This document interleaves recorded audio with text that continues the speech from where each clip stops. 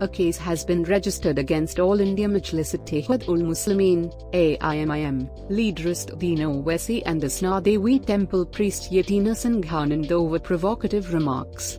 Delhi police filed the FIR on Thursday.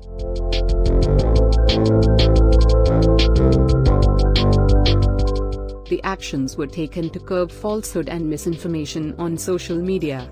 The FSO unit of the Delhi police registered cases against several persons under various provisions for spreading hateful messages, inciting groups and creating an atmosphere detrimental to the maintenance of public tranquility.